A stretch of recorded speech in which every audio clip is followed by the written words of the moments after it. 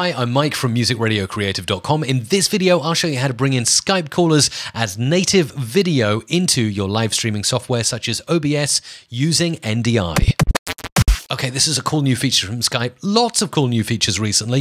If you go to your notifications bell, you might notice call recording is a new feature. And if you watch my previous video, I show you exactly how that call recording works. Really handy feature for podcasters to record your calls with no third-party software or plugins. Really good stuff. But now we're going to be importing video feeds cleanly into software like OBS Studio. You can put it into Wirecast, whatever you use to live stream. To do this, go into the dot menu here, into Settings.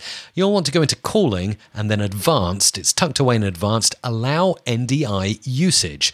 Enable this. You'll see it's enabled on my instance. Usually by default, it's not enabled. So allow NDI usage, and then you can get a glamorous assistant or many assistants to call you. Isabella's going to call me right now, and I'm going to pull in her video. Here she is, and in just a moment you'll see Isabella's video appear up on the screen. So wait for it. Here she is, Isabella. Right. Hop over now to your NDI supporting live streaming software like OBS Studio.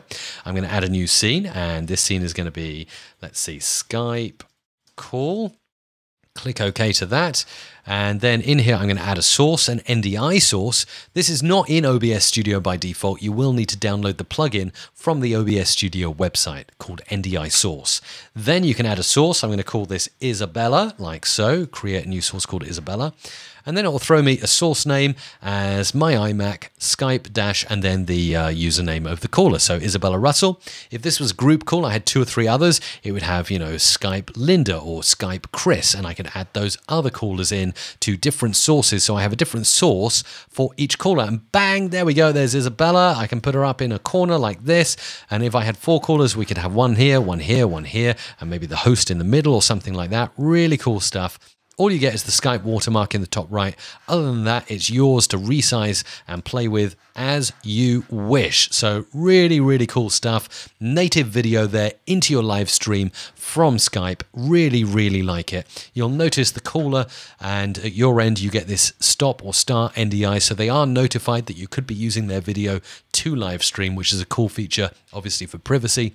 But go ahead, try it out, bring it into your live streams, and let me know how you get on in the comments. But there's obviously this Skype calls going into your live streaming software using NDI, and of course recording your calls as well. Do watch my previous video to find out exactly how that works. Enjoy creating with Skype.